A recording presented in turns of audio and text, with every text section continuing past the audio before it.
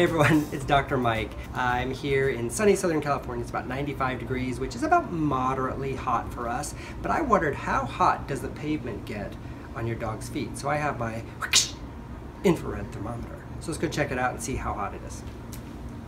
Okay, 95 degrees outside.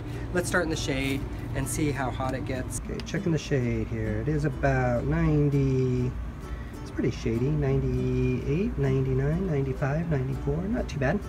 Okay, that's good. Let's check the sun. You can see that? 138? Wow, that's quite hot. Let's move to the sun, but light colored pavement.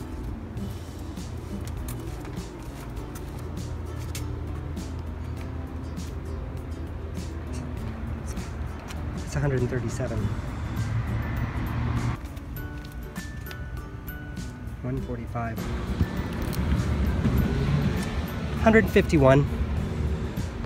That'll burn your dog's feet. Yeah, that's really hot.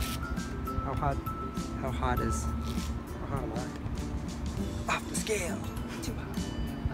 So the point is, guys, when you're out walking your dogs on the pavement, make sure you're protecting their feet because they can burn them, they can get blisters, they can just rip the paw pads off just from the heat. It's definitely hot enough, even on a short walk, to do damage. You can use booties, you can use musher's wax. There's a lot of things to protect your dog's feet, so please protect your dog's feet.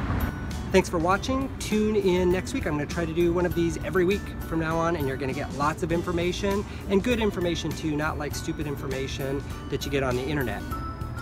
Even though this is going to be on the internet, it's good information because I'm a doctor. So, thanks for watching. Tune in. See you next time. How hot is the sun? Sun's only 29 degrees, guys. Global warming's been fixed. Boom. I pointed right at it, I did nothing.